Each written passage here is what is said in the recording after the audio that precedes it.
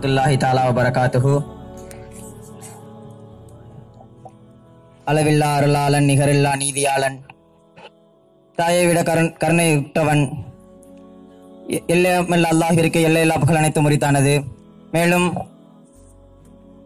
நாவு துதித்து நாமெல்லாம் உள்ளங்களை ஒளி செய்து கொள்ள நானிலமே கண்டு ரசித்த வியந்த எம் பெருமான் முத்து முஹம்மது முஸ்தபா ரசூலே கரீம் ஸல்லல்லாஹு அலைஹி வஸல்லம் அவர்களின் மீதும் அவர்களின் வாழ்க்கையை தன் வாழ்வென எடுத்து நடந்த எந்நிலையிலும் ஈமான் இழக்காத சீமான்களாகிய உத்தம சத்திய சஹாபாக்கள், தாபியின்கள், தபா தாபியின்கள், நாதாக்கள், சஹதாக்கள், மேலும் குறிப்பாக இந்த ஒரு மஜ்லிஸில் அமர்ந்திருக்கும் நாம் நம்மை சார்ந்த அனைவர்களின் மீதும் அல்லாஹ்வின் அன்பும் அருளும் என்றென்றும் குன்றிடாமல் நின்றவட்டுமாக ஆமீன். சரி, இப்ப ஆரம்பமா நிகழ்வுக்குள்ள போகலாம். நீங்களாம் பார்த்துக்கிட்டு இருக்கிறது இஸ்லாம் கூறும் குடும்பவியல். அதாவது இன்னைக்கு குடும்பத்துல பலவிதமான பிரச்சனைகள் இருக்குது. அப்ப கணவன் மனைவி என்ன செய்ய வேண்டும், கணவனுக்கு என்னென்ன கடமைகள் என்கின்ற விஷயத்தில் இந்த 10 மாணவர்களும் உங்களிடத்தில் கலந்துரையாட செய்ய போறாங்க. அப்ப ஆரம்பமா யூசுப் நம்ம என்ன வச்சு தொடங்கலாம்? அதாவது இன்னைக்கு சமுதாயத்துல பெண்கள் எவ்வளவுதான் விட்டு கொடுத்து போனாலும் ஆண்களுக்கு அதற்கேற்ற அந்த மனப்பான்மை இல்ல. ஏதாவது பெண்கள் எது செய்தாலும் ஆண்கள் அதுல குறை கண்டுபிடிச்சு ஏதாவது ஒரு பிரச்சனை செய்யணுமே குடும்பத்துல அப்படின்ற குட்டி காலாட்டோட அவங்களுடைய சிந்தனையோட இந்த மாதிரி நிறைய விஷயங்கள் பண்றாங்க. இப்ப அதை பத்தி நம்ம முதல்ல பார்ப்பது என்னன்னா, ஒரு கணவன்மார்கள் எப்படி இருக்கக்கூடாது, அவர்கள் இப்படியெல்லாம் இல்லாமல் இருந்தால் அவர் குடும்பம் சீரா இருக்கும், சிறப்பா இருக்கும் அப்படின்ற டாபிக்ல நம்ம பார்ப்போம். அப்ப கணவன் என்னென்ன விஷயங்களை கடைபிடிக்க கூட நீங்க சொல்ல விரும்புறீங்க? இப்ப பார்த்தோம்னா பொதுவா ஒரு கணவன் இப்போ வீட்டை விட்டு வெளியே போறாரு, சொந்தக்காரங்க வீட்டுக்கு வராங்க, இல்ல ஃப்ரெண்ட்ஸ் வராங்க. கல்யாணம் ஆன ஸ்டார்டிங்ல இப்போ சொந்தக்காரங்க வீட்டுக்கு வராங்க, ஃப்ரெண்ட்ஸ் வராங்க, அவங்கள கவனிக்கிறதுக்கு, அவங்கள்ட்ட மனம் விட்டு பேசுறதுக்கு, அவங்கள்ட்ட சிரிச்சு பேசுறதுக்கு எவ்வளவு நேரத்தை ஒதுக்குறாங்க கணவன்மார்கள். ஆனா மனைவி எதிர்பார்ப்பை புரிஞ்சுக்க மாட்டாங்க. மனைவி என்ன எதிர்பார்ப்பாங்க, நம்மகிட்டயும் கணவர் ஒரு நேரத்தை ஒதுக்கி பேசுவாரு, மனம் விட்டு பேசுவாரு அப்படின்னு. யாருங்க மனைவி? மனைவிங்கிறவங்க லைஃபுக்கு பார்ட்னருங்க. தன்னுடைய மன கஷ்டத்தை மனைவிட்ட பகிராம யார்கிட்ட பகிரணும், இந்த ஒரு குணத்தை கணவன்மார்கள் கண்டிப்பா தேவைங்க. அப்ப அடுத்து யாரு கருத்துக்கள் வேற? அப்ப நீங்களா உங்களுடைய கருத்துக்கள் என்ன? அடுத்து என்னண்டா, இப்ப கணவன்மார்கள் என்னண்டா வாயில சலாம்ங்கிற வார்த்தை வராது, தலாக்குங்கிற வார்த்தை அதிகமா பயன்படுத்தாங்க. அவங்களுக்கு தலாக் என்றாலே என்னன்னு தெரியாது. ஃபர்ஸ்ட் தலாக்கு அர்த்தம் தெரியுமான்னு தெரியல, தலாக்கு சட்டம் தெரியுமான்னு தெரியல. எதுக்கு எடுத்தாலும் தலாக்கு. ஏதாச்சும் சோத்துல உப்பு கம்மியா இருந்தாலும் தலாக்கு. ரசூல்லா அப்படி சொன்னாங்களா? எடுத்த எடுப்புல தலாக்கு உண்டுங்கன்னு ரசூல்லா சொன்னாங்களா? இந்த ஒரு விஷயத்தை தவிர்க்கணும் கணவன்மார்கள். சரி, அப்ப தலாக்கு தவிர்க்கணும். அடுத்து யாரு? திருமணம் என்பதே 2 மனங்களை இணைக்கிறது தான் திருமணம். அப்படிப்பட்ட திருமணத்துல பலவிதமான பிரச்சனைகள், கஷ்டங்கள் இருக்கதான் செய்யும். அது அனைத்துமே கணவன் என்பவன் சகித்துக் கொள்ளணும். ஆனா எடுத்துக்கலாம். கணவன் என்ன செய்வான், மனைவியை பார்த்து நான் 2வது திருமணம் பண்ணிக்குவேன், உன்னை விட்டா வேற பெண்ணா இல்ல, இப்படி மனைவியை மிரட்டிக்கிட்டே இருப்பான். அப்ப நான் கணவர் 2வது திருமணத்தை வச்சு மிரட்டுறாருங்கிறீங்க இன்னைக்கு? ஆமா, கண்டிப்பா மிரட்டிக்கிட்டு இருக்கு. அது கணவன் என்பவன் தவிர்த்து கொண்டால் அந்த குடும்பம் என்பது இருளில் இருந்து ஒளியை நோக்கி செல்லும். சரி, அப்ப வேற கருத்துக்கள் வேற யாரு? நீங்களா?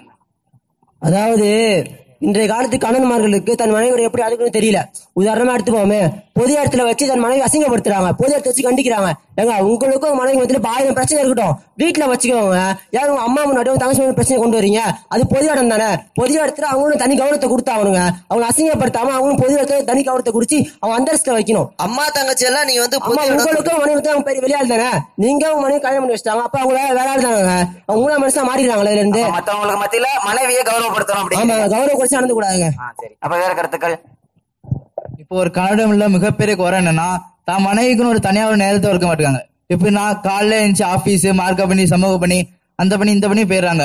எப்படியும் வேலை முடிக்க சாயங்காலம் ஆயிரும். சாயங்காலம் முடிச்சா வீடு திரும்ப பார்த்தா அப்படியும் கிடையாது. எப்படியும் உறவினர் கூட, ஃப்ரெண்ட்ஸ் கூட அப்படி ஊரை சுத்தி நல்லா அரட்டை அடிச்சுட்டு இறுதியா கடைசியா ஒரு 10-11 மணிக்கு வீட்டுல அடைவாங்க.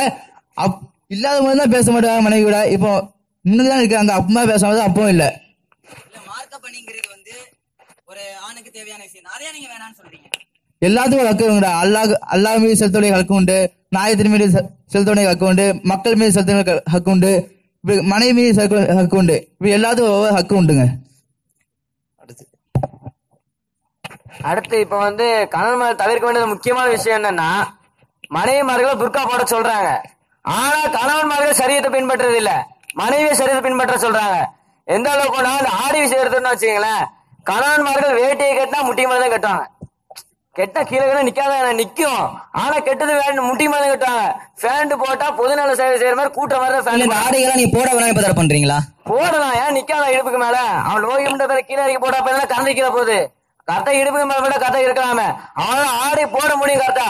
ஆனா இவன் சரியத்தை பின்பற்றது இல்ல, கண்ட அவன் செய்யறான். சரியத்தை பின்பற்றாம சனியன்கள்லாம் பின்பற்றுறான். சரியத்தை பின்பற்றாம மனைவியை சரியை பின்பற்ற சொல்றத கணவன் மாதிரி தள்ளிக்கணுங்க. அப்ப அவரும் பின்பற்றி மனைவியை பின்பற்ற சொல்லணும். சரி, அடுத்து யாரும் உங்களை கருத்து சொல்ல விரும்புறா? நீங்களா? அதே போலதாங்க, மனைவி எவ்வளவு இந்த காலத்துல நல்ல விஷயம் செஞ்சாலும் அது ஒரு குறையா கண்டுபிடிச்சு கேவலமா தவறான வார்த்தை கொண்டு அவங்களை இழிவுபடுத்துறாங்க. வெளியே போனா நண்பர்கள்ட்ட வந்து சந்தோஷமா சரிசமமா பழகுறாங்க. ஆனா வீட்டுக்கு வந்தா அந்த சந்தோஷமே இருக்க மாட்டேங்குது. கோபமாவும் கடுமையாவும் தான் நடந்து கொள்றாங்க. அதை கணவன் வந்து தவிர்த்துக்கணுங்க. வெளியே கணவன் தூங்கி கொண்டிருக்கும் பொழுது குழந்தைகள் வந்து சத்தம் போட்டு சந்தோஷமா விளையாடதான் செய்வாங்க. அப்போ வந்து கணவன் வந்து மனைவிட்ட தான் சொல்லி அவங்கள திட்டுறாங்க. ஏன் நீ வந்து சரி பண்ண மாட்டியா, நான் தான் இதுக்கு இது பண்ணணுமா அப்படின்னு சொல்லி திட்டுறாங்க. இல்ல, அதாவது ஒரு குழந்தை வளர்க்குங்கிறது மனைவிட்ட தான் இருக்குது. அப்ப மனைவி வந்து குழந்தைய ஒழுங்கா வளர்த்துதான் சத்தம் போட்டிருக்க மாட்டாங்களா? அதுக்கு தானே கணவன் கத்துறாங்க. இதுல தப்பு கிடையாது. அதுக்கு சொல்லலாம், பாசமா சொல்ல வேண்டியதானே, நீ இப்படி சொல்லுமா என்னால முடியல அப்படின்னு சொல்ல வேண்டியதானே, ஏன் கத்துறாங்க? அப்ப சரி, ஏன் கத்துறாங்க அப்படிங்கிறாங்க? சகிப்புத்தன்மையோட இருக்கணுங்கிறாங்க. சரி, வேற என்ன கருத்துக்கள்? அதாவது இன்னைக்கு கணவன் மனைவிகளுக்கு மத்தியில அவங்க 2 பேருக்கு உள்ள பிரச்சனையை விட கணவர் என்ன பண்ணுவாருன்னு சொன்னா, 3வது நபருக்கு மத்தியில உள்ள பிரச்சனையில போய் தலையிட்ட பிறகு அவங்களுக்கு மத்தியில இவருக்கு ஒரு அசிங்கம் ஏற்பட்டிருக்கும். 3வது நபர் யாரெல்லாம் நீங்க குறிப்பிட்டீங்க? உதாரணமா தந்தை தாய், அது மாதிரி மாமனார் மாமியார் நாத்தனாரு கொழுந்தனாரு, இவங்களுக்கு மத்தியில பிரச்சனை நடக்கும்.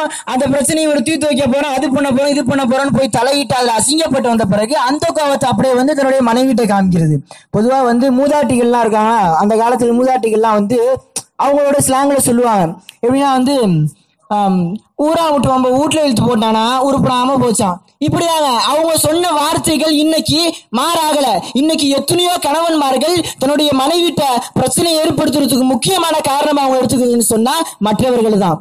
எப்படி சொல்லுவாங்கன்னா, உன் தம்பி என்ன தெரியுமா பண்ணா, அசிங்கப்படுத்திட்டான். எப்படி அசிங்கப்படுத்தலாம்? என்ன உன் தம்பி இப்படிதான் இருப்பானா? அப்படியே தம்பி அவருடைய குடும்பத்தார்களை பத்தி கணவன்மார்கள் அங்க தன்னுடைய மனைவிக்கு மத்தியில கீழா பேசுறது. உடனே மனைவி எப்படி நீ என் தம்பியை சொல்லலாம், உடனே கணவன் வந்து என்ன எதிர்த்து பேசுறேன் அடிக்கிறது. இந்த மாதிரி தாங்க பிரச்சனைகள் ஏற்படுது. ஆக இந்த பிரச்சனை ஏற்படுறது காரணம் என்னன்னு சொன்னா ஆண்கள், அதாவது கணவன்மார்கள் அவர்கள்ட்ட இருக்கிற ஒரு மிகப்பெரிய குறை என்னன்னு சொன்னா மற்றவர்களுக்கு மத்தியில இருக்கிற பிரச்சனையை வந்து தன்னுடைய மனைவிட்ட ஏற்படுத்துறது. இந்த மாதிரி விஷயங்களை விட்டு தவிர்த்திருக்கணும் கணவர்கள். அப்ப வேற யார் கருத்து? கணவன் வந்து மனைவியை புரிஞ்சிக்கிறதே இல்லைங்க. மனைவி செய்யாத தப்பெல்லாம் கணவன் வந்து மனைவி மேல போடுறது. மனைவி அந்த ஒரு தப்பை செய்திருக்க மாட்டான். செய்யாமலே எதை எடுத்தாலும் மனைவி நீதான் ஒன்னாலதான் இப்படி ஆச்சு அப்படி ஆச்சுன்னு சொல்லி மனைவி எந்த நேரமும் கரிச்சு கொட்டிக்கிட்டே இருக்காங்க. உதாரணமா சொல்ல போனா, மனைவி இடத்துல வந்து கணவன் ஒரு பொருளை, முக்கியமான பொருளை கொடுத்து வச்சிருப்பார்.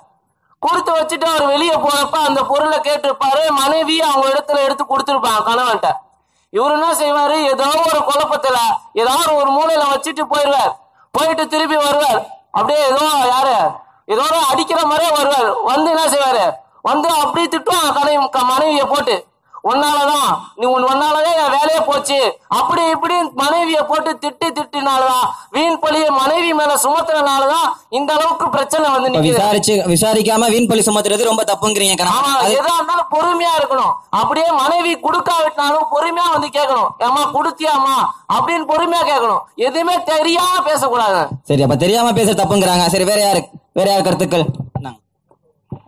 பொதுவாக பார்த்தோன்னா இந்த காலகட்டத்தில் வந்து கணவன் செய்யக்கூடிய தவறு என்னன்னா, தான் மனைவியினுடைய உறவினர்களை திட்டுறது, அவங்கள வந்து இழிவா பேசுறது. ஆனா ரசூல்லா காலத்துல வந்து ஆயிஷா நாயகியுடைய தந்தையை வந்து தந்தை அபூபக்கர் ரலியல்லாஹு தஆலா என்னைக்காவது ஒரு நாள் ரசூல்லா இழிவுபடுத்திருக்காங்களா, ஏளனமா பேசியிருக்காங்களா?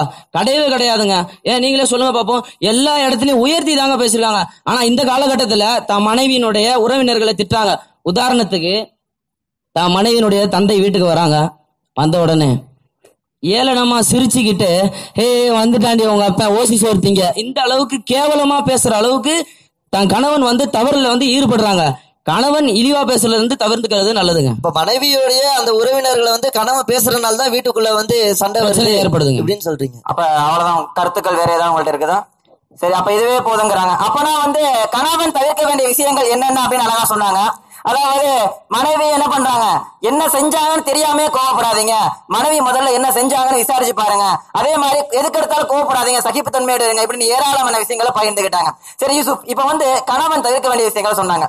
அப்ப கணவன் தவிர்க்க வேண்டிய விஷயங்களை சொன்னா அதுக்கு ஆப்போசிட்டா நம்ம என்ன சொல்லணும்? கணவன் எப்படியெல்லாம் நடந்துக்கணும், அவனுடைய செயல்பாடுகள் எப்படி மனைவிமார்கள்ட்ட நடந்துக்கணும், குடும்பத்துல எப்படி நடந்துக்கணும், ஏன் ரசூலுல்லாஹ் எப்படி இருந்தாங்க, அபூபக்கர் நாயகம் எப்படி இருந்தாங்க அப்படின்றத பத்தி நம்ம அந்த வாழ்க்கை வரலாற்றுகளை படித்தாலே நம்மளுடைய குடும்பங்கள் வந்து ஒரு 99% வந்து என்னது சண்டே இல்லாம சீரும் சிறப்பமா நடக்கும். அப்பனா நம்ம இந்த அமர்வுல என்ன பார்க்க போறோம்னா, ஒரு கணவன் வந்து எப்படி இருக்கணும், ஒரு குடும்பத்துல அவன் எப்படி நடந்துக்கணும், அவனுடைய நடவடிக்கை எப்படி இருக்கணும், இப்படி எல்லாம் இருந்தா விவாகரத்து வராது, இப்படி எல்லாம் இருந்தா சண்டை சச்சரவு வராது, நம் சமூகம் அசிங்கப்படாது அப்படின்றத பத்தி இப்ப பாப்போம். அப்பனா கணவன் தவிர்க்க வேண்டிய விஷயங்கள் சொன்னீங்க. இப்ப கணவன் கடைபிடிக்க வேண்டிய பண்புகள் என்னென்ன? அதாவது கணவன் கடைபிடிக்க வேண்டியது முக்கியமான விஷயம் என்னன்னா, இப்ப ஒருத்தன் இருக்கான், அவனுக்கு கல்யாணம் முடிஞ்சுன்னா கணவன் ஆயிடுவான். கணவன் ஆயிட்டான்னா மனைவிக்கு சம்பாதிக்கணும் எல்லாம் பண்ணும், வெளியே வேலைக்கு போவான். வேலைக்கு போயிட்டு வீட்டுக்கு வரும்போது ஆபீஸ் போறானா, எந்த வேலைக்கு போறானா, அவனோட டென்ஷன் அவனுடைய எல்லாத்தையுமே வெளியே மூட்டை கட்டி வீட்டுக்குள்ள வரணும். வரும்போது ஒரு பாசமா ஒரு காதலான பார்வையில பார்க்கணும் மனைவிய. வந்த உடனே ஏதோ ஒரு இதை பாக்குற மாதிரி பார்க்க கூடாது, காதலான பார்வையை பார்க்கணும். பார்த்துட்டு வீட்டுக்குள்ள வர்றது இல்லாம எல்லா விஷயத்திலுமே அன்பை பரிமாறிக்கணும். அதான் எந்த வகையான பெருமானார் சொல்லாத அவங்க வந்து உணவு முறையில கூட அன்பை பரிமாறிருக்காங்க. எப்படின்னா, அவங்க ஒரு உணவை சாப்பிட நினைச்சாங்கன்னு வச்சுக்கோங்களேன், அவங்களோட மனைவி மேல யாராவது இருந்தாங்கன்னா அவங்களுக்கு ஃபர்ஸ்ட் ஊட்டி விடுவாங்க. ஊட்டி விட்டு அவங்க எந்த இடத்துல வாய் வச்சு சாப்பிட்டாங்களோ, எந்த இடத்துல வாய் வச்சு குடிச்சாங்களோ அதே இடத்துல வாய் வச்சு குடிப்பாங்க. அப்பனா ஒரு சாப்பாடு விஷயத்துல கூட இன்னைக்கு வந்து கணவன்மார்கள் அன்பை பரிமாறிக்கணும். அன்பை பரிமாறிக்கணும். ஆனா இந்த காலத்து எப்படி தெரியுமா, ஒரு மனைவி ஒரு பிளேட்ல சாப்பிட்டாலும் அந்த பிளேட்ல நான் சாப்பிட மாட்டேன், மனைவி சாப்பிட்டா கூட எச்சு பிளேட் நினைக்கிறாங்க. அந்த அளவுக்கு இந்த மாதிரி கணவன்மார்கள் இருக்காங்க. அது இல்லாம பெருமானார் சொல்றது அவங்களோட மனைவி மேல எப்படி இருந்தாங்கன்னா, வீட்டுக்குள்ளே நிறைய விளையாட்டுலாம் விளையாடுவாங்க. அதுக்கு நான் இந்த காலத்து மனைவி மேல கணவன்ல வெளியே ஓடியாட்டு விளையாட சொல்ல, வீட்டுக்குள்ளே நல்லா விளையாடி ஜாலியா இருந்துக்கணும். அதுவும் இல்லாம பெருமானார் சொல்லாத அவங்க எப்படின்னா, தங்களோட மனைவி மேலுக்கு அழகழகான பேர்கள் நிறைய வச்சிருக்காங்க. யா ஹுமைரா, செக்க செவந்தவெளி, இப்படின்னு ஏதாவது கணவன் மேல தன்னுடைய மனைவியை போய் செக்க செவந்த கூட்டு பாருங்க, அந்த இடத்துல அன்பு பாசம் பொங்குங்க. ஆனா இந்த காலத்துல பேர் வச்சிருக்காங்க, நாய பேய கழுத பிசாசு இந்த மாதிரி நிறைய பேர் வச்சிருக்காங்க. அது இந்த லேட்டஸ்டா ஒரு பேர் வந்திருக்கான், ஏதோ இஞ்சி தின்ன குரங்குன்னு பேர் வந்திருக்கான். இதை ஃபேஷன் ஆக்கிட்டாங்க. அப்ப இன்னைக்கு இது ஃபேஷன் ஆக்கிட்டாங்க. மனைவி மேலுக்கு புது புது பேருன்ற பேர்ல கண்ட பேரை வைக்கிறாங்க. அப்ப அவங்கள செல்லமான பேரை வச்சு நீங்க அழைக்கும் போது அவங்ககிட்ட அன்பு அதிகமா கிடைக்கும். அப்படி எல்லாமே அதிகமாங்க. அந்த இடத்துல குடும்பத்தோட வாழ்க்கை வந்து மிக சீரா இருக்குங்க. இந்த மாதிரி கணவன் இருந்துக்கணும். சரி, அப்ப அழகான கருத்துக்கள். வேற உங்கள்ட்ட கருத்துக்கள் பரிமாற ஆசைப்படுறீங்க? அது மட்டும் இல்லைங்க, கணவனுக்கு பிடிக்காத விஷயத்த மனைவி செஞ்சா போதும், உடனே வந்து கணவன் வந்து அசிங்கமா அவங்கள திட்டுறாங்க. அது மட்டும் இல்ல, கணவன் வந்து அந்த தவறு வந்து சின்ன தவறுன்னு தெரியும், உடனே வந்து சகிப்பு தன்மையோட பொறுத்து கொள்ளாம அந்த சின்ன தவறை பெரிய மனசோட மன்னிக்க கூடியது அந்த காலத்து கணவன்கள். தவறு வந்தா திருத்தத்துக்காண்டி தானே கண்டிப்பாங்க.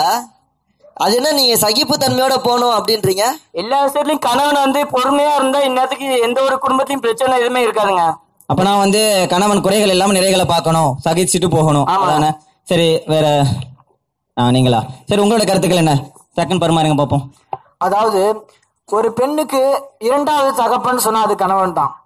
அந்த அளவுக்கு வந்து கணவன் தான் வந்து எதனால இரண்டாவது தகப்பங்கிறீங்க, அதையும் சொல்லிருங்க. அதாவது ஒரு பெண் இருக்கானா, அவளுடைய கல்யாணம் முடிக்கிற வரைக்கும் தான் தன்னுடைய தகப்பன்ட்டு தான் எல்லா பொருட்களுமே அவருடைய அன்றாட தேவைகள் எல்லாமே பூர்த்தி செய்யறதுன்னு சொன்னா அவருடைய தகப்பன் தான். இரண்டாவதா கல்யாணம் முடிச்ச பிறகு யாருன்னா தன்னுடைய கணவன் தான். அந்த வகையில பார்த்தோன்னு சொன்னா தன்னுடைய மனைவிக்கு இரண்டாவது தகப்பன்னு சொல்லல, தகப்பனுடைய ரூபத்தில் இருக்குதுன்னு சொன்னா தன்னுடைய கணவன் தான்.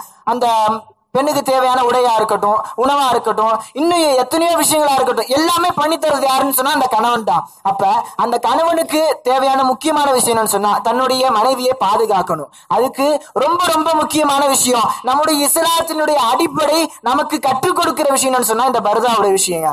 இன்னைக்கு பர்தாவுடைய நிலைமை எப்படி இருக்கு நாமெல்லாம் கொஞ்சம் சிந்திச்சு பார்க்கணும். எத்தனையோ மாடல் சொல்றாங்க, அம்பர்லான்றாங்க, எலிஃபேண்ட்ன்றாங்க, இன்னும் ஃபிட்டா போடுறாங்களா, ஏதோ மாடல்களை சொல்றாங்க. ஆனா ரசூலுல்லாஹ் அப்படி சொன்னாங்களா? பர்தான்றது எதுக்குங்க? தன்னை ஒரு பெண்ணுடைய உடல் அமைப்புகளை மறைப்பதற்காகத்தான் பர்தா. இன்றைய பர்தாக்களுடைய நிலைமை எப்படி இருக்கு தெரியுமா? வாலிபர்களுடைய கண்காட்சியாக தான் இன்னைக்கு பர்தாக்களுடைய நிலைமை இருக்குது. ஆனா ரசூலுல்லாஹி ஸல்லல்லாஹு அலைஹி வஸல்லம் அவங்கள்ட்ட அஸ்மா ரலியல்லாஹு அன்ஹா வருகிறாங்க. வரும்பொழுது அவங்களுடைய ஆடை வந்து கொஞ்சம் லேசா இருக்கு. அதை பார்த்தோம் ரசூலுல்லாஹ் முகத்தை திருப்பிக்கிட்டு சொல்றான், உன்னுடைய முகமும் உன்னுடைய கால் மட்டும்தான் தெரியணும், வேற எந்த உறுப்புமே தெரியக்கூடாது, அந்த அளவுக்கு நீ பர்தாவை அணிந்து கொண்டு வான்னு சொல்றாங்க. அது அந்த அளவுக்கு ரசூலுல்லாஹி ஸல்லல்லாஹு அலைஹி வஸல்லம் மற்ற பெண்களை பக்குவப்படுத்தி இருந்தார்கள். ஆக ஆண்களுக்கு தேவையான முக்கியமான விஷயம் அந்நிய ஆண்களிடமிருந்து தன்னுடைய மனைவியை பாதுகாப்பதற்கு முக்கியமான விஷயம் என்னன்னு சொன்னா பர்தாக்களை அணிவது. இந்த விஷயத்துல ஆண்கள் வந்து ரொம்ப கட்டுக்காப்பு. அதாவது ஒழுங்கான பர்தாக்களை வாங்கி கொடுக்கணும். இன்னைக்கு பர்தா வாங்கி கொடுக்காங்க, சரியா வாங்கி கொடுக்கல, ஒழுங்கான இதை வாங்கி கொடுக்கணுங்கிறீங்க. சரி, அடுத்த கருத்துக்கள். கணவன் மனைவி வந்து பொறுமையா இருக்கணும். கணவன் மனைவிக்குள்ள சண்டை சச்சரவு ஏற்படதான் செய்யும். எவ்வளவு பெரிய ஆளா இருந்தாலும் சூஃபியா இருந்தாலும் அவங்களுக்குள்ள சண்டைன்றது வரதான் செய்யும். அவங்களுக்குள்ள ஒரு கட்டுப்பாடு இருக்கணும். கணவன் மனைவி சண்டை போட்டாங்கன்னா அவங்களுக்குள்ள வாய் சண்டை தான் வரும். கடைசி வரையினாவோ வாய் சண்டை வந்து அடிதடி ஆகும். இந்த காலத்து பெண்மணிலாம் கணவனே அடிக்கக்கூடிய அளவுக்கு வந்துட்டாங்க. எப்படி இருக்கும்னு கேட்டா பொறுமையா இருக்கணுங்க. கணவன் ஏதாவது பேசினாங்கன்னா ஒண்ணு மனைவி அமைதியா இருக்கணும், இல்ல மனைவி ஏதாவது பேசினாங்களா கணவன் பொருந்தி கொண்டு இருக்கணும். அந்த பொறுமை இருந்தா ரசூலா சொல்லியிருக்காங்களே, பொறுமை ஈமான்ல பாதின்னு சொல்லியிருக்காங்களே, அதை கடைபிடிக்கணுங்க. அதை கடைபிடிச்சாங்கன்னா எந்த ஒரு சண்டை சச்சரவும் கணவன் மனைவிக்குள்ள இந்த அளவுக்கு வீதி வரை வந்து நிக்காதுங்க. நண்பர் சொன்னாப்ல இந்த வீட்டுல கணவன் மனைவிக்கு மத்தியில ஒரு சின்ன சின்ன பிரச்சனை வருதுன்னாப்ல, அதே மாதிரிதாங்க சின்ன சின்ன பிரச்சனையின் காரணமாக அவங்களுக்குள்ளார மன வருத்தம் ஏற்பட்டுருதுங்க. அதனால இவங்க என்ன பண்றது, இவங்க ஒரு பக்கம் கணவன் வந்து மனைவியை தேடி போனா இவங்க மூஞ்ச சுழிச்சிக்கிறது, மனைவி வந்து கணவன் பக்கம் போனா இவங்க மூஞ்ச சுழிச்சிட்டு போயிடறாங்க. இந்த மாதிரி இருக்கக்கூடாதுங்க. என்னதான் ஒரு சண்டை சச்சரவுன்னு வந்துட்டாலும் ஒருத்தவங்க மன விட்டு பேசி சமாதானப்படுத்திக் கொள்றது வந்து சிறந்ததுங்க. அப்ப மன விட்டு பேசுறதுங்கிற வந்து ஒரு சிறந்த மருந்து அப்படிங்கிறீங்க பிரச்சனைகளுக்கு. சரி, வேற யார் உங்களுக்கு கருத்துக்கள்? வேற டக்குன்னு சொல்லுங்க. கணவன் எப்படி இருக்குன்னு தெரியுமாங்க, தான் வீட்டுக்குள்ள வந்தா நெருப்பு மாதிரி ஆயிடக்கூடாது. இப்ப என்ன, சுவிட்ச போடு, தண்ணி எடுத்துவா, சாப்பாடு வை, இப்படி ஆவும் கத்த விடாங்க. நல்லா செல்லமா ஏமா தண்ணி எடுத்துருவாமா, சாப்பாடாக்கிட்டே சாப்பிடலாமா, நல்லா செல்லமா பேசணுங்க. இல்ல, அதாவது நீங்க சொல்ற மாதிரி செல்லமா பேசலாம். ஆனா இன்னைக்கு பெண்கள் என்ன நினைச்சிடறாங்கன்னா, நம்ம கணவன் நம்ம காலுக்கு மடியில மணிஞ்சிடான்னு சொல்லிட்டு தலைக்கு மேலே ஏறி உட்காந்து ஆட ஆரம்பிச்சிடறாங்க. அப்ப இன்னைக்கு நம்ம என்ன பண்றது? அதை நீங்க சொல்றது கரெக்டா. இப்போ உள்ள கணவன் எப்படி நினைக்கிறாங்கன்னா, தான் மனைவிய நல்லா பாசம் எடுத்துனோம்னா தான் மனைவி தான் தலைக்கு மேல ஏறிதான் நினைக்கிறாங்க. ஆனா அது தப்புங்க. ஏன்னா தான் மனைவிக்கு நம்ம பாசம் செலுத்த தான் நமக்கு பணிவாக தவிர மரியாதை தான் வரும் அப்படின்னு நினைச்சு ஒரு ஆணை செய்ய சொல்றீங்க. சரி, நல்ல பண்பு அழகா சொல்லிருக்கீங்க. சரி, வேற என்னங்களா சொல்லுங்க உங்களோட கருத்து. அதாவது இன்றைய காலத்து கணவன் தன் மனைவி எப்படி நடந்துக்கணும், அவங்க எப்படி கவரும்னு பாக்கணும். அவங்களுக்கு பிடிச்ச பொருளா நீங்க தான் வாங்கி கொடுக்கணுங்க. அவங்களோட 10-15 வாட்டி கேட்டு அதை நீங்க வாங்கி தரதை விட அவங்க என்ன பிடிக்கும், அவங்க என்ன தேவைன்றது தெரிஞ்சுக்கிட்டு நீங்க அவங்க வாங்கி கொடுக்கணும். அவங்களோட கெஞ்சரமா வச்சு கூடாதுங்க. அவங்களோட அன்பளிப்பு வழங்கிட்டே இருக்கணுங்க. அப்ப அன்பளிப்பு வழங்குறது ஒரு அன்பை வளர்க்கும். அன்பளிப்பு தான் வழங்கணும். சரி, வேற யாரு? நீங்களா இருந்தா ஒரு கணவனுக்கும் வீட்டுக்கும் சம்பந்தமே இல்ல. ஏன்னா அவன் காலையில வேலைக்கு போயிட்டா வீட்டுக்கு வர்றது நைட்டு தான் வருவான். அப்ப அந்த வீட்டுடைய முழு பொறுப்பு மனைவிக்கு தான் இருக்கு. அப்படி இருந்தாலும் கூட அவ்வளவு கஷ்டத்துக்கு மத்தியிலையும் அந்த கணவன் என்பவன் தன்னுடைய மனைவிக்கு ஏதாவது தன்னால் முடிந்த சிறு சிறிய உதவியை செய்து கொடுக்கணும்.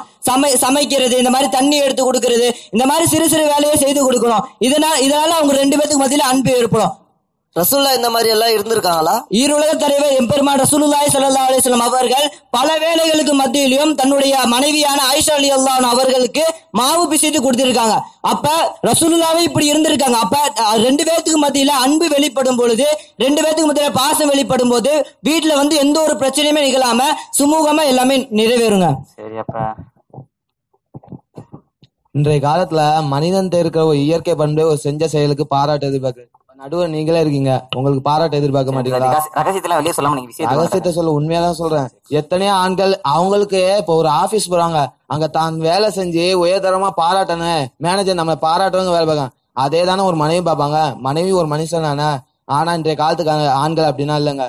தான் மனைவி எந்த ஒரு செயல் செஞ்சாலும் அதுல நிறைய பார்க்கறது இல்ல, குறை எப்படா கிடைக்கும், எப்படா அவளை திட்டலாம், இந்த சான்ஸ் எதிர்பார்த்துட்டு இருக்காங்க இன்றைய காலத்து ஆண்கள். ரசூல்லா எப்படி இருந்தாங்களா, உணவு விஷயத்துல கூட ரசூல்லா பாராட்டுகளா இருந்தாங்க. இப்ப ரசூல்லாக்கு உணவு வைக்கப்படுது ஒரு சமயத்துல. அப்ப ரசூல்லாக்கு பிடிக்காத உணவு வச்சா ரசூல்லா என்ன சொல்லுவாங்க, ஆச்சு ஊச்சுன்னா கட்ட மாட்டாங்க. பிடிக்கலையா அந்த உணவை தள்ளி வச்சிருவாங்க. அப்படியே தள்ளி வச்சுட்டு அதே பிடிச்ச உணவா இருந்தா ரசூல்லா என்ன செய்வாங்க தெரியுமா, அந்த மனைவியை பாராட்டுவாங்க. பாராட்டுறது மூலம் மனைவிக்கு உள்ளத்துல ஒரு காதல் ஏற்படும். அது இன்றைய காலத்து ஆண்கள்ட்ட யார்ட்டுமே இல்லைங்க. சரி, அப்ப வேற கருத்துக்கள் வேற இருந்தாங்க. அதே போல இப்போ கணவன்மார்கள் இன்றைய காலத்துல வந்து பல பேர் வந்து வேலைக்கு செல்லக்கூடியவர்களாக இருக்கிறாங்க. பெரும்பாலும் பார்த்தோம்னா எல்லா கணவன்மார்களும் வேலையை முடிச்சுட்டு வராங்களா, வீட்டுக்கு வந்தவனே ஒரு தாட் அவங்களுக்கு என்ன வரும்னா, எடுத்தவனே என்னது ஏற்கனவே பல சனிய இதுல இந்த சனியை வரையான்னு மனைவியை திட்டுறது, புரியுதுங்களா? அப்படி இருக்கக்கூடாது. கணவன்மார்கள் இன்றைய காலத்துல எப்படி இருக்கணும்னா, எவ்வளவு வேலைகள் இருக்கும், பொருளாதார வேலை, அதாவது மேனேஜர் திட்டி இருப்பாரு, வீட்டுல பிரச்சனை, இப்படி இருந்தாலும் வீட்டுக்கு வராரா, வாசப்படியிலேயே வச்சு அவருடைய பிரச்சனையெல்லாம் மண்ணோட மண்ணா புதைச்சிட்டு வீட்டுக்கு என்ன உள்ள வரப்ப துவா ஓதணுமோ அந்த துவாவை ஓதி ஒரு பொன் சிரிப்போட வந்து பாருங்க, வீட்டுல எந்த ஒரு பிரச்சனையும் இல்லாம சுமூகமா இருக்குங்க வாழ்க்கை. சரி, வேற ஏதாவது கருத்துக்கள் ஏதாவது இருக்கா? பரிமாற்றங்கள் சரியில்லை. சரி, அப்ப நேரமும் குறைவா இருக்கு, ஒன்று 10 நிமிஷம் தான் இருக்கு. நம்ம அடுத்த டாபிக்ல போவோம். அதாவது இன்னைக்கு என்ன சொன்னாங்கன்னா, கணவன்மார்கள் என்னென்ன கடைபிடிக்கணும் ரொம்ப அருமையா சொன்னாங்க. ஒரு கணவனுங்கிறவங்க வந்து என்னதான் வெளி பிரச்சனைகள் இருந்தாலும் வீட்டுக்கு வெளியே மிதிச்சுட்டு வந்திருக்காங்க. எவ்வளவுதான் குறைகள் பார்த்தாலும் தன் மனைவி நிறைய பாருங்க, இப்படின்னு ஏராளமான விஷயங்கள் நம்மள்ட்ட பகிர்ந்துக்கிட்டாங்க. இன்னும் 10 நிமிஷம் இருக்கனால நம்ம அடுத்த தலைப்புக்கு போவோம் யூசுப். அதாவது இன்னைக்கு கணவனை பத்தி சொல்லியாச்சு, இன்னைக்கு தாய்மார்கள் அதிகமா இருக்காங்க. அப்ப அவங்களுக்கு நம்ம நிறைய விஷயங்கள் சொல்லி ஆகணும். ஏன்னா பெண்களுக்கும் நம்ம சில கடமைகள் இருக்கு, அதை நம்ம சொல்லி ஆகணும். அப்ப நம்ம இப்ப அடுத்ததான் என்ன பார்க்கலாம்? அதாவது ஆண்கள்கிட்ட எவ்வளவுதான் நிறை இருந்தாலும் குறை இருந்தாலும் அதை வந்து சகிச்சு வாழக்கூடியவங்க பெண்கள். ஆனா அந்த பெண்கள் இன்னைக்கு எப்படி இருக்கிறாங்க? நியூஸ் பேப்பர்ல சில நாட்களுக்கு முன்னாடி வந்துச்சு, 8 லட்சம் பெண்கள் வந்து என்னது டைவர்ஸ் வாங்கி இருக்கிறாங்க. காரணம் என்ன? நம் சமுதாயம் பின்னாடி போறது காரணம் என்ன? இந்த அளவிற்கு வந்து குடும்பத்துல அவங்களுக்குள்ள ஒரு அஃபெக்ஷன் இல்ல, ஒரு குடும்பத்தை எப்படி அனுசரிச்சு போகணும் அப்படின்ற ஒரு தாட் இல்ல. அப்படிப்பட்ட பெண்கள் இன்றைய காலத்துல எப்படி இருக்கிறாங்க, எப்படி இருந்தா குடும்பம் சீரா இருக்கும் என்பதை பற்றி பார்ப்போம். அதாவது பெண்கள் எப்படி இருக்குன்னு சொல்ல போறீங்க, எவ்வளவு ஷார்ட்டா சொல்ல முடியுமோ அவ்வளவு ஷார்ட்டா சொல்லுங்க. ஏன்னா 10 நிமிஷம் தான் உங்களுடைய கலந்துரையாடலுக்கு. சரி, அப்ப நேரத்தை சுருக்கிட்டு நீங்க கரெக்டா சொல்லுங்க. கரெக்டா அல்லாஹ் வந்து குர்ஆன்ல கூறுறான், நபிமாருடைய மனைவிமார்களை பார்த்து ஒரு அந்நிய ஆணிடத்துல பேசும்போது நீங்க வந்து நளினமான குரல்ல பேசாதீங்க, தடிப்பமான குரல்ல பேசுங்க. அதாவது ஒரு யதார்த்தமா இப்ப எப்படி பேசுறோமோ அந்த மாதிரி பேசுங்க. ஆனா இந்த காலகட்டத்துல வந்து எப்படி இருக்காங்கன்னா, உதாரணத்துக்கு பாத்துங்கல்ல, ஒரு பால்காரன் வரான், அவன் அந்த பால்காரனை பார்த்து, வாங்க பால்காரரே அங்க வையுங்க, இந்த மாதிரி ஒரு யதார்த்தமான குரல்ல பேசுறாங்க, ஒரு நளினமான ஒரு குரல்ல பேசுறாங்க. ஆனா அந்த இடத்துல வந்து தடிப்பமான குரல்ல தாங்க பேசணும். பா அங்க வச்சுட்டு போப்பா, இந்த மாதிரி தாங்க பேசணும். ஒரு அந்நியான இடத்துல வந்து ஒரு பெண் பேசும்போது நளினமா பேசக்கூடாதுங்க, ஒரு யதார்த்தவாதிகளை கொண்டு பேசணுங்க. சரி, அப்ப வேற கருத்துக்கள் ஏதாவது? சகோதரர் சொன்னாரு, பால்கார் வந்தா எப்படி பேசணும், பால்கார இடத்துல எந்த விதமா பேசணும் சொல்லி அல்லாஹ் குர்ஆன்ல சொல்லியிருக்காங்கன்னு சொல்லி சொன்னாப்புல. இல்லத்தரசினா என்னங்க? அரசு பெண்மணி. ஒவ்வொரு வீட்டில் உள்ள ஒவ்வொரு பெண்களும் அரசு பெண்மணி தான். அந்த அரசு பெண்மணி எப்படி இருக்கணும்? நல்ல இபாதத்தோடு, நல்ல தொழுகை வணக்கத்தோடு, நஃபிலான இபாதத்தோடு இருக்கணும். கணவன் வந்து வீட்டை விட்டு எப்ப வெளியே போவாங்கன்னு இருக்கு. இந்த காலத்து பெண்கள் எப்படி இருக்காங்க? இவர் எப்படா வீட்டை விட்டு வெளியே போவாரு, நம்ம டிவி எப்ப போடலான்னு இருக்காங்க. கெட்டு குட்டிச்சோரா ஆக்கிறதுக்கு ஒரு டிவி ஒண்ணு வந்திருக்கு, எப்ப அந்த டிவியை போட்டு உட்காரலான்னு பாக்குறாங்க. அந்த வேலைகள் எல்லாம் முடிக்கிறது கிடையாது. சஹாபி பெண்மணி எப்படி இருந்தாங்கன்னா, கணவன் வந்து வெளியே அவங்களுடைய வேலைக்கு சென்றுட்டாங்கன்னா இந்த பிலான இபாதத்துல இறங்குவாங்க, துவா செய்வாங்க, அல்லாஹ் இடத்துல கையெழுந்து துவா செய்வாங்க. அதனால அவங்க அப்படிலாம் இருந்தனாலதான் இன்று வரையும் நம்ம வாயால் பேசப்படுகிறது அவங்களை பத்தி. நம்ம பெண்கள் எப்படி இருந்தாங்கன்னா நம்ம பேசலாம், நமக்கு அடுத்த வர சமுதாயம் பேசும்ல. அதெல்லாம் விட்டு தவிர்த்து நஃபிலான இபாதத்துல கணவனுக்காக துவா செய்யணும். சண்டை சச்சரவு எவ்வளோ நாட்டுல குழப்பங்கள் நடக்குது, யாரோ நம்மளை பத்தி, நம்ம முஸ்லிம்களை பத்தி பேசுறாங்க. அதெல்லாம் விட்டு தவிர்த்துக்காடி துவா செய்து அல்லாஹ் இடத்துல கேட்கணுங்க. சரி, அப்ப அடுத்த வேற கருத்துக்கள் தாங்க. அதே போல இப்போ வந்து கணவர் வந்து வேலை செய்யறதுக்காக வேண்டி காலையில போயிட்டான்னு வைங்களேன், அவர் சொன்னது மாதிரி வேலையை முடிச்சதுக்கு அப்புறம் நஃபிலான இபாதத்துக்கள்ல ஈடுபடலான்னு. இன்னொரு மேலான பண்பு என்னன்னா, அவங்களுக்கு வேலை என்ன இருக்கும்? துணி துவைக்கிறது, என்னது சமையல் செய்யறது, இப்படி நிறைய வேலைகள் இருக்கும். இதுல அவர்களுடைய கரங்கள் தானே வேலை செய்யுது. கரங்கள் வேலை செய்து கொண்டிருக்கும் பொழுது தன்னுடைய கல்பும் நாமும் அல்லாஹ்வை திக்ர் செய்து கொண்டிருந்ததுன்னு வைங்களேன், அந்த உணவுல பறக்கத்து ஏற்படும். வெளியே சென்றிருக்கக்கூடிய கணவருக்கு அவருடைய வியாபாரத்துல பறக்கத்து ஏற்படும். வர்றப்ப சிரிச்ச வேலையை முடிச்சுட்டு பாக்கிறதோட வேலையோட பார்க்கும்போது ஒன்னும் சிறப்பு அப்படிங்கிறீங்க. ஆமாங்க. அதுவும் இல்லாம அவரு வேலை முடிச்சுட்டு வராரா, அவர் பொன் சிரிப்போட வர்றதுக்கு உங்களுடைய திக்ர் ஒரு காரணமா இருக்குங்க.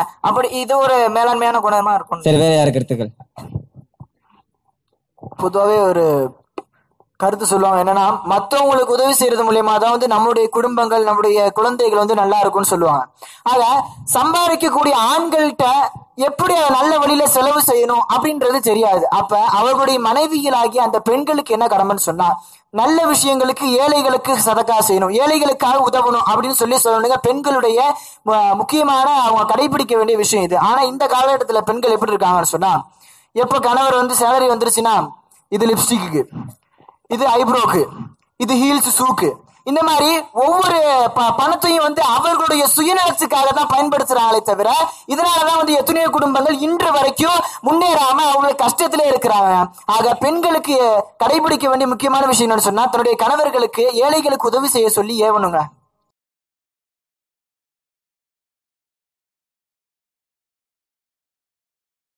அப்படியே தப்பா அடிச்சிடறாங்க. அப்படி இருக்க கூடாதுங்க. எந்த அளவுக்கு தப்பா அடிச்சிடறாங்க அப்படின்னா, தன் கணவனுடைய அந்தரங்கம், தன் மனைவியோட அந்தரங்கம், தன் மாமியோட அந்தரங்கம் எந்த அளவுக்கு அப்படின்னா தன்னோட அந்தரங்கத்தை கூட அப்படி பரவி விட்டுறாங்க. அப்படி இருக்க கூடாது.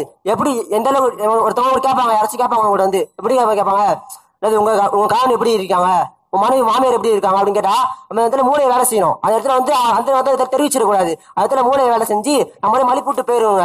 எல்லா பெண்மணி நம்மளுக்கு கேட்க நல்லவங்க இருக்க மாட்டாங்க, நம்ம நல்ல நாடு யாருமே இருக்க மாட்டாங்க, நம்மளுக்கு தீங்கு கூட கேட்பாங்க சில பேர். அந்த மாதிரி இருக்கிற இடத்துல மூளையை வேலை செஞ்சு நம்ம நாவை கட்டுப்படுத்திக்கணும். அப்ப மூளையை வேலை செஞ்சு யாராவது போட்டு வாங்கினாலும் கூட நம்ம என்ன பண்ணக்கூடாது, அந்தரங்க விஷயங்களை வெளிப்படுத்திடக்கூடாது. இது வந்து ஒரு மனைவி கடைபிடிக்க வேண்டிய விஷயங்கள். சரி, வேற ஏதாவது கருத்துக்கள்? அது மட்டும் இல்லைங்க, ஏதாவது விசேஷங்களுக்கு செல்லும் போது மனைவி வந்து எப்படி போகணும்னு தெரியுமா? உறவினர்கள்லாம் வருவாங்க, சந்தோஷமா பழகலாம், சரிசமமா இருக்கலாம், இதுதான் அல்லாஹ்வுக்கு பிடித்தமான விஷயம் என்று அந்த நியத்துல தான் போகணும். ஆனா இப்போ உள்ள மனைவிமார்கள் வந்து அந்த நியத்துல போறாங்க. நம்ம போனாதான் அவங்க வருவாங்க, நம்ம போலனா அவங்க கோபமா இருப்பாங்க, வரமாட்டாங்க, அந்த எண்ணத்துல தாங்க போறாங்க. அதை விட்டு அவங்க தவிர்த்துக்கோங்க. நான் வந்து உறவு செய்யறோம், அது அல்லாஹ்வுக்கு பிடிச்சமான செயல், ஒரு விஷயத்துல கூட அல்லாஹ்வுக்கு பிடிச்ச செயலை செய்யணும் அப்படிங்கிறீங்க. ஆமா, ஒரு அருமையான கருத்துக்கள் பதிவு செஞ்சாங்க. அடுத்து யாரு? இப்போ ஒரு மனைவினா எப்படி இருக்கும் தெரியுமாங்க? தான் கணவர் வெளியே போனா தெரிஞ்சா வீட்டு வாசல நின்று நல்ல முகம் சிரிச்ச முகத்தோட சலாம் சொல்லி நல்ல தோடி அனுப்பி வைக்குங்க. அதே மாதிரி தான் கணவர் எப்போ வருவா எப்போ எதிர்பார்த்துட்டே இருக்குங்க. அது வர மாதிரி தெரிஞ்சுன்னா எந்த வேலைனாலும் அப்படியே நிறுத்தி வச்சுட்டு ஒரு சிரிச்ச முகத்தோடி தான் வாசல் பள்ளியில வர வைத்தோம்னா தான் கணவர்ல கவலை நீங்க அவரு சிரிச்ச போது நல்லா வாழ்க்கை சொல்லிக்குங்க. சரி, ஒரு அருமையான கருத்து தான். சரி, அடுத்து யாரு? இந்த காலத்து மனைவிமார்களாம் தனக்குன்னு ஒரு கணவன் இருக்குது என்பதை மறந்து வாழ்றாங்க. அந்த பேரு நமக்கு என்னன்னா இல்லத்தரசி. அந்த இல்லத்தோட அரசியா அந்த மனைவி தான். அந்த வீடோட முழு பாதுகாப்பு அந்த மனைவிமார்களுக்கு தான் இருக்குது. அப்ப அந்த வீடை சுத்தமா வச்சிருக்கிறது அந்த மனைவிமார்கள் தான் பொறுப்பு. அதே மாதிரி அந்த வீடை வந்து அலங்கோலமா வைக்கிறது, பொருளுகள்லாம் எந்தெந்த இடத்துல இருக்கணுமோ அந்தந்த இடத்துல இல்லாம இருக்கிறத வந்து அல்லாஹ் விரும்ப மாட்டான். அப்ப அந்த வீடை வந்து சுத்தமா வச்சிருக்கணும். வந்து நீங்க சொன்னீங்க, நீங்க தான் ஆரம்பத்துல சொன்னீங்க, ஒரு கணவனுங்கிறவங்க தன் மனைவிக்கு வேலை செய்யணும். அப்ப ஒரு அலங்கோலமா கிடக்கும்போது கணவன் செய்யறது தப்பு கிடையாது. அதான் முன்னாடியே நான் சொன்னேன், கணவன்கிறது காலையில வேலைக்கு போயிடுவான், வீட்டுக்கு வரவே நைட்டு தான் வருவான். ஒரு வீடோட முழு பொறுப்பு வந்து மனைவிக்கு தான் இருக்கு. அப்ப அந்த வீடை முழுமையா பார்த்துக்கிறது அந்த மனைவி மேலதான் பொறுப்பு. அந்த கணவன் வந்து நைட்டு லேட்டா தான் வருவான். அவன் வந்து நைட்டு தூங்குவானா இல்ல உங்க மனைவிக்கு வேலை செஞ்சுக்கிட்டு இருப்பானா? வந்து சனால முடிஞ்ச சில உதவிகளை செய்யலாம், சில உதவிகளை தன்னால முடிந்த உதவிகளை செய்யணும். எனக்கு கருத்து. அதான் இந்த காலத்து மனைவிமார்கள் எப்படி இருக்குன்னு கேட்டீங்க. அதான் முக்கியமா மனைவிமார்கள் எப்படி இருக்கணும்னா, கணவன் மார்களுக்கு என்ன வேலை, வெளியே போயிட்டு வீட்டுக்கு வேலையை முடிச்சுட்டு வருவாங்க. அப்படி வரும்பொழுது வீட்டுக்கு வரும்போது ஒரு மனைவி மாதிரி அவலட்சமா இருக்கக்கூடாது. கணவன் வர்றான்னு தெரிஞ்சா நீட்டா குளிச்சு சுத்தமா புத்தாடை அணிஞ்சு நறுமணம் பூசி நீட்டா இருக்கணும். ஆனா இன்றைய காலத்து மனைவி எப்படி தெரியுமா இருக்காங்க, 4 மணி கணவன் வர டைம் ஆயிடுச்சா, 4 மணி ஆயிடுச்சு, சனியை வர டைம் ஆயிடுச்சான்னு சொல்லிட்டு அப்பம் பார்த்துட்டு போவான். அந்த நேரம் கிச்சனுக்கு போறது, அந்த நேரம் டிவி போட்டு உட்காரு, வர்ற கனவு கதவை தட்டி நின்று டென்ஷன் அதிகமாகணும். அப்படி இருக்கக்கூடாது. ஆனா இந்த காலத்து மனைவிகள் அப்படிதான் இருக்காங்க, வெளியே போகும்போது தான் நீட்டா போறாங்க, வீட்டுக்குள்ள இருக்கும்போது அழுக்கு நீட்டு அழுக்கு செயலோட இருக்குது. வெளியே போகும்போதுலாம் வீட்டுல இருக்க எல்லா கிரீமி மூஞ்சில தேய்ச்சிக்கிட்டு இருக்கிற ட்ரெஸ்ல எந்த ட்ரெஸ் குள்ளமா இருக்குதோ, அதான் ஸ்டார்டிங் அஜர்த்து பேச சொன்னாங்கல்ல, ஆடை ஒழுக்கத்துல வந்து ஆடை கிழிஞ்சிடக்கூடாதுன்னு. அப்ப இப்ப வர்ற ஆடை ஃபுல்லா கிழிஞ்ச ஆடையா தான் இருக்கு. அங்கங்க ஓட்ட ஓட்டியா இந்த மாதிரி ஆடை உடுத்திட்டு அலங்காரமா வெளியே போய் அந்நியாண்டி அலங்காரத்தை காமிச்சுக்கிட்டு கணவன்ட்டு அலங்கோலமா காமிக்கிறது, இந்த மாதிரி மனைவி மாதிரி இருக்கக்கூடாதுங்க இந்த காலத்துல. அப்ப தவிர்த்துக்கணும் அப்படிங்கிற. சரி, கடைசியா உங்களோட கருத்துக்கள் மட்டும் சொல்லுங்க. இன்றைய காலத்து பெண்கள் வேலை செய்யறதுல கூட சோம்பேறி ஆயிட்டாங்க. குனிஞ்சு நிமிந்து வேலை பார்த்தா அந்த காலம், உட்காந்தே வேலை பார்க்காம இருக்கு இந்த காலத்து ஆகிப்போச்சு இந்த காலத்து பெண்களுக்கு. அன்றைய காலத்துல ஃபாத்திமா நாய் எப்படி இருந்தாங்கன்னா, தன் கையில தழும்பு ஏற்படுற அளவுக்கு, அதாவது கை காப்பு காய்ச்சி போயிருமா அந்த அளவுக்கு வேலை பார்த்தாங்க. எதுக்குன்னா இபாதத்தை செய்யறதோட வேலை பார்க்கறதுல நன்மை அதிகமா இருக்குன்னு தெரிஞ்சு அவங்க வேலை பார்த்தாங்க. ஆனா இன்றைய காலத்து பெண்கள் எங்க பாக்குறாங்க? அதான் நீங்க இயந்திரங்கள்லாம் வந்துருச்சுங்க, அது தப்பு இல்லை, அவங்க பார்த்துட்டு போயிருவாங்களே, அதை கூட பார்க்க சோம்பி போறாங்களா? இப்ப உட்கார்ந்து இருக்காங்க, சுவிட்ச் போடுறது கூட ஒரு ஆள் வைக்கிறாங்க இப்ப இன்றைய காலத்துல. அந்த அளவுக்கு நிலமா மாறிச்சுங்கிறீங்க. சரி, அருமையான கருத்துக்களை எல்லாம் பகிர்ந்துக்கிட்டாங்க. ஆனா யூசுப், நான் ஒரு கருத்து சொல்ல ஆசைப்படுறேன். என்னன்னு சொன்னா, உண்மையா சொல்லணும்னா இன்னைக்கு வந்து இங்க வந்திருக்க தாய்மார்கள் சொல்ல போனா எவ்வளவு நிகழ்வுகள் இருந்தாலும் எவ்வளவு நிகழ்ச்சிகள் இருந்தாலும் அல்லாஹ்வின் பால் வந்திருக்காங்க தெரியுமா? அப்ப நம்ம சொல்லக்கூடிய விஷயங்கள்ல வந்து இவங்க வந்து ரொம்ப மேலானவங்களா இருப்பாங்க. ஏன்னு சொன்னா நம்ம மாணவர்கள் பகிர்ந்தது போல வராதவங்களுக்கு அதுல சில பேர்களா இருக்கலாம். ஆனா இங்க வந்திருக்கவங்க ஃபுல்லா கன்ஃபார்ம் அல்லாஹ் ரசூலுக்காக வாழக்கூடிய அப்படிங்கிறது வந்து இதுல நமக்கு தெரிய வருது அவங்க வந்ததை வச்சு பார்க்கும்போது. சரி, நம்ம விஷயத்துக்குள்ள வருவோம். அதாவது ஏராளமான விஷயங்கள் சொல்லிட்டாங்க. அதுல இந்த இவர் சொன்னா ரொம்ப பிடிச்சிச்சு. ஏன்னு சொன்னா இன்னைக்கு வந்து எப்படி வந்திருக்கான் சுடிதார்லாம் ஃபர்ஸ்ட் எல்லாம் ஃபுல் கை வச்சு வந்துச்சு, அடுத்து ஆஃப் கை வச்சு வந்துச்சு. இப்ப கையே கிடையாது. நீ தச்சு போட்டுக்க, இல்ல அப்படியே போட்டுக்க அப்படிங்கிற அளவுக்கு இன்னைக்கு சுடிதார்கள் மாறி இருக்கு. கொசு வலை, அது உண்மைதான். அப்ப வந்து இன்னைக்கு என்ன பண்றாங்க, இப்படி சுடிதார்கள் மாறிடுச்சு. அது மட்டும் இல்லாம என்ன பண்றாங்க, மனைவிமார்கள் வந்து ஒரு கணவனை வெளியே அனுப்பும் போது ஃபியமான் இல்ல அப்படின்னு ஒரு அன்போட அனுப்பி வைக்கிறது, வரும்பொழுது வாங்க அப்படின்னு ஒரு அன்போட வரவேற்கிறது. இன்னைக்கு இது மனைவிமார்கள்ட்ட பார்க்க முடியல அப்படிங்கிற ஏராளமான கருத்துக்களை பதிவு செஞ்சாங்க. அப்ப யூசுப் இதோட நம்ம நிகழ்ச்சியை முடிச்சுக்கலாம் ஃபர்ஸ்ட் ரவுண்ட். அப்ப வந்து ஒரு மனைவன் அதாவது கணவனும் மனைவி எப்படி இருக்கணும் அப்படிங்கறத வந்து ஏராளமான விஷயங்களை பகிர்ந்துட்டாங்க. அப்ப இதன்படி ஒரு கணவனும் மனைவியும் வாழும் பொழுது குடும்பத்துல பிரச்சனை வராது. சரி, இது முதல் சுற்று முடிஞ்சு அடுத்த அமர்வு